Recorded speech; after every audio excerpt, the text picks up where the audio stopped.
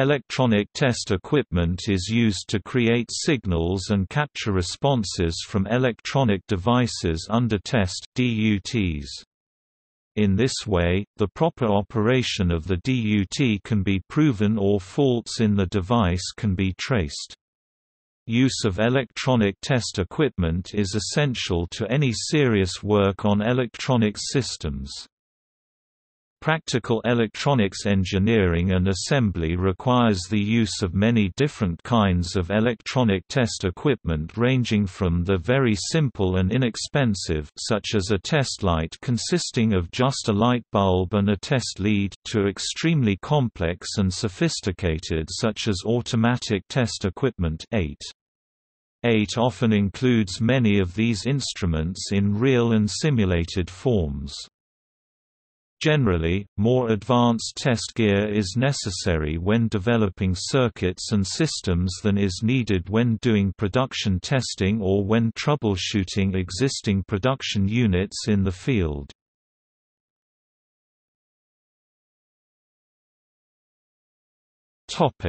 Types of test equipment.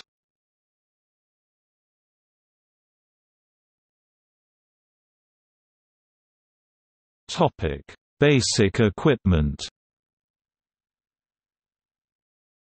The following items are used for basic measurement of voltages, currents, and components in the circuit under test. Voltmeter measures voltage. Ohmmeter measures resistance. Ammeter, e.g. galvanometer or millimometer, measures current. Multimeter, e.g. VOM volt-ohm millimometer or DMM digital multimeter, measures all of the above. LCR meter, inductance L, capacitance C, and resistance R meter, measure LCR values. The following are used for stimulus of the circuit under test. Power supplies. Signal generator. Digital pattern generator. Pulse generator. The following analyze the response of the circuit under test. Oscilloscope displays voltage as it changes over time. Frequency counter measures frequency and connecting it all together. Test probes.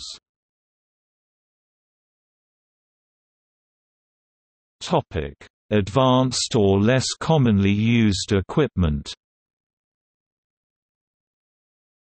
Meters. Solenoid voltmeter (WIGI). Clamp meter, current transducer. Wheatstone bridge precisely measures resistance. Capacitance meter measures capacitance. LCR meter measures inductance, capacitance, resistance and combinations thereof.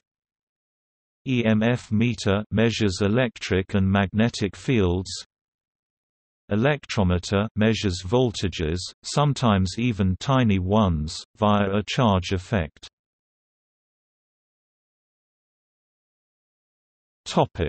Probes. RF probe. Signal tracer.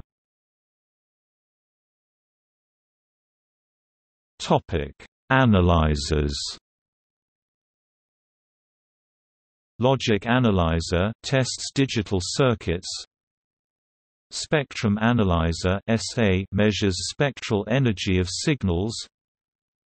Protocol analyzer tests functionality, performance and conformance of protocols. Vector signal analyzer (VSA) like the SA, but it can also perform many more useful digital demodulation functions. Time domain reflectometer tests integrity of long cables. Semiconductor curve tracer.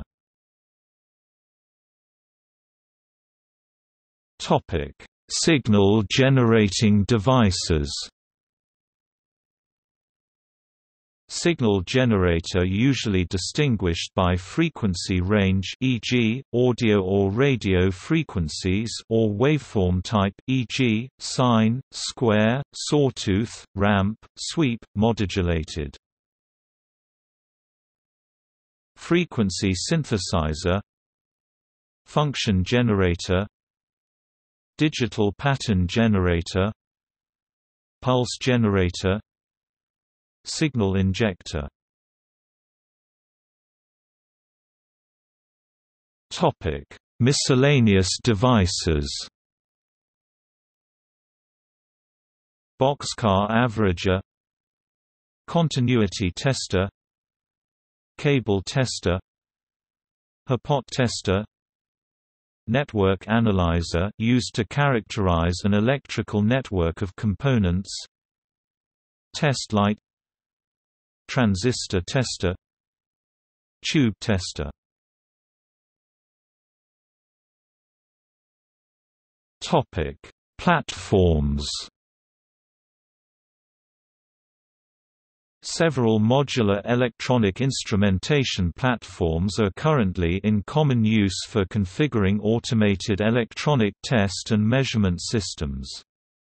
These systems are widely employed for incoming inspection, quality assurance, and production testing of electronic devices and subassemblies. Industry-standard communication interfaces link signal sources with measurement instruments in rack and stack or chassis, mainframe-based systems, often under the control of a custom software application running on an external PC.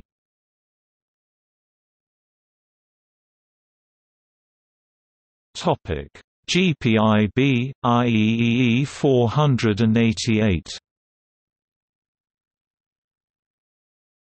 The General Purpose Interface Bus (GPIB) is an IEEE 488, a standard created by the Institute of Electrical and Electronics Engineers, standard parallel interface used for attaching sensors and programmable instruments to a computer.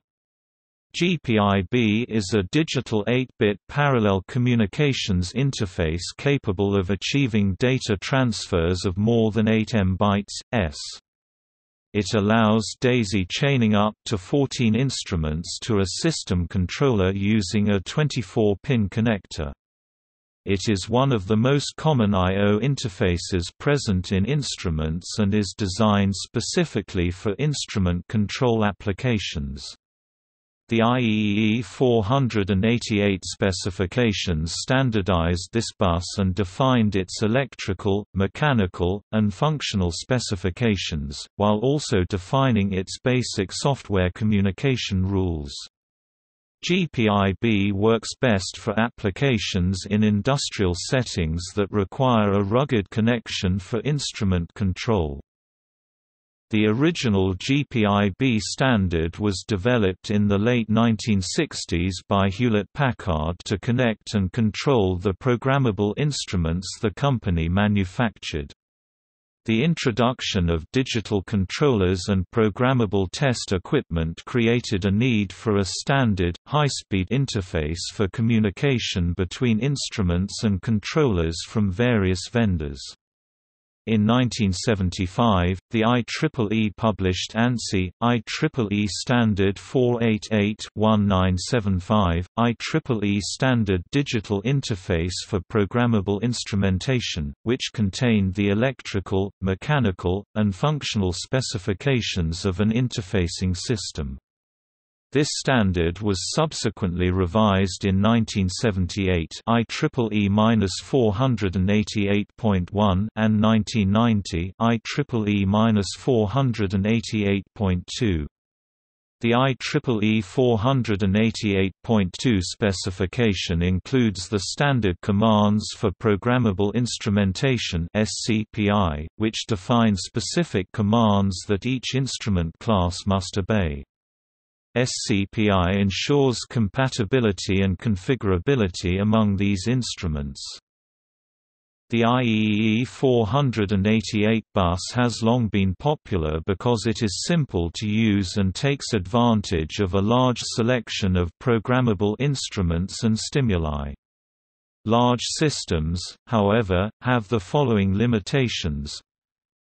Driver fanout capacity limits the system to 14 devices plus a controller. Cable length limits the controller device distance to 2 meters per device or 20 meters total, whichever is less. This imposes transmission problems on systems spread out in a room or on systems that require remote measurements. Primary addresses limit the system to 30 devices with primary addresses.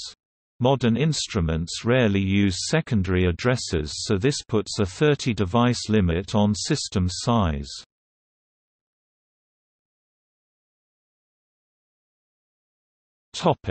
LAN extensions for instrumentation. The LXI standard defines the communication protocols for instrumentation and data acquisition systems using Ethernet. These systems are based on small, modular instruments, using low-cost, open-standard LAN Ethernet. LXI-compliant instruments offer the size and integration advantages of modular instruments without the cost and form factor constraints of card cage architectures. Through the use of Ethernet communications, the LXI standard allows for flexible packaging, high-speed I/O, and standardized use of LAN connectivity in a broad range of commercial, industrial, aerospace, and military applications. Every LXI-compliant instrument includes an interchangeable virtual instrument (IVI) driver to simplify communication with non-LXI instruments, so LXI-compliant devices can communicate with devices that are not themselves LXI-compliant, i.e., instruments that employ GPIB, VXI, PXI, etc. This simplifies building and operating hybrid configurations of instruments. LXI instruments sometimes employ scripting using embedded test script processors for configuring test and measurement applications. Script-based instruments provide architectural flexibility, improved performance, and lower cost for many applications. Scripting enhances the benefits of LXI instruments, and LXI offers features that both enable and enhance scripting. Although the current LXI standards for instrumentation do not require that instruments be programmable or implement scripting, several features in the LXI specification anticipate programmable instruments and provide useful functionality that enhances scripting's capabilities on LXI-compliant instruments.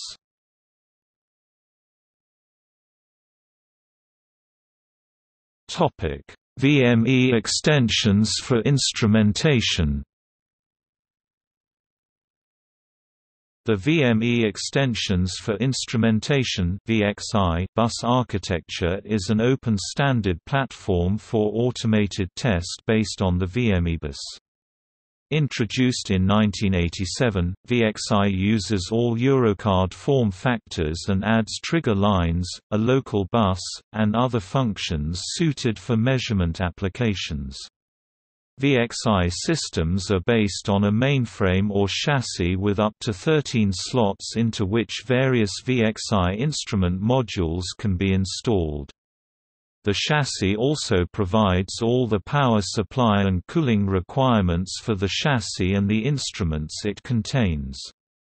VXI bus modules are typically 6U in height.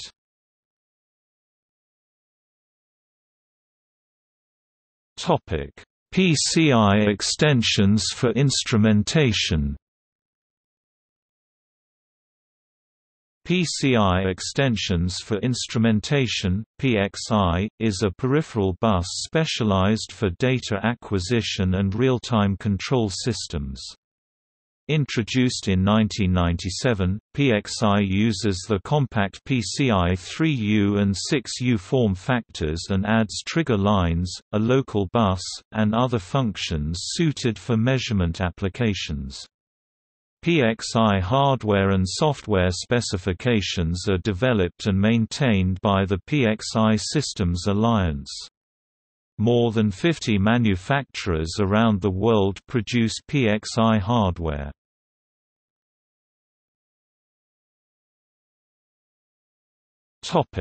Universal Serial Bus. The Universal Serial Bus (USB) connects peripheral devices, such as keyboards and mice, to PCs.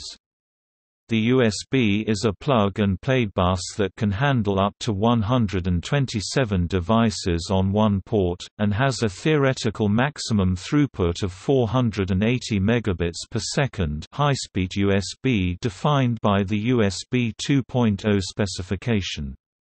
Because USB ports are standard features of PCs, they are a natural evolution of conventional serial port technology.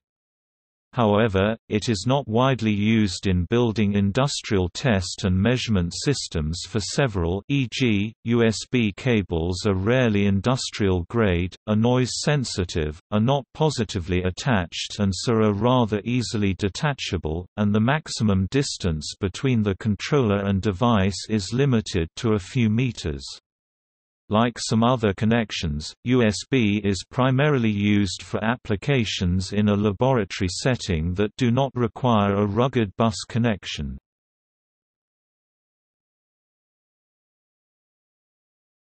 -232 rupees. -232 rupees is a specification for serial communication that is popular in analytical and scientific instruments, as well for controlling peripherals such as printers. Unlike GPIB, with the -232 rupees interface, it is possible to connect and control only one device at a time. -232 rupees is also a relatively slow interface with typical data rates of less than 20 kb/s. -232 rupees is best suited for laboratory applications compatible with a slower, less rugged connection.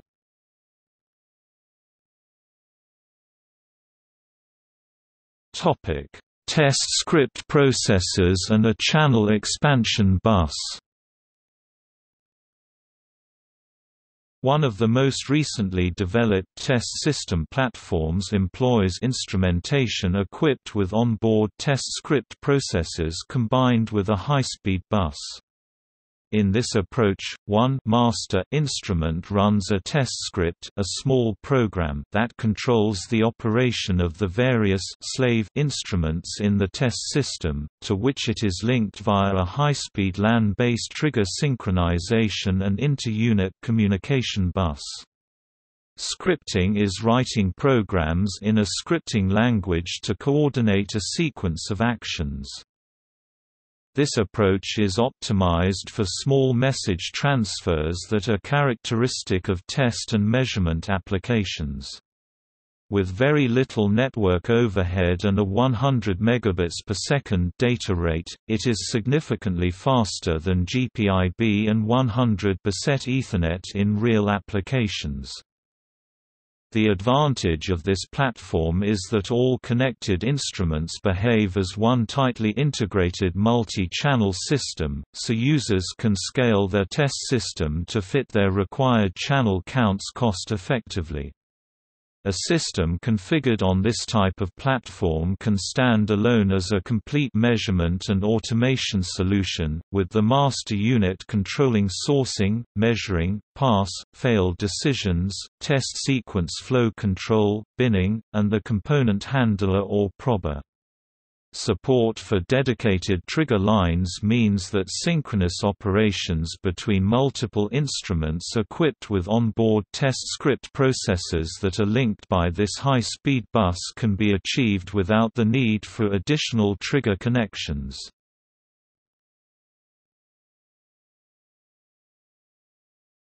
Test equipment switching. The addition of a high-speed switching system to a test system's configuration allows for faster, more cost-effective testing of multiple devices, and is designed to reduce both test errors and costs. Designing a test system's switching configuration requires an understanding of the signals to be switched and the tests to be performed, as well as the switching hardware form factors available.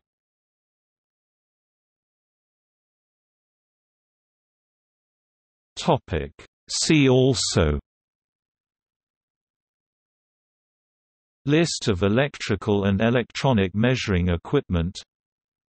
Load pull, a colloquial term applied to the process of systematically varying the impedance presented to a device under test.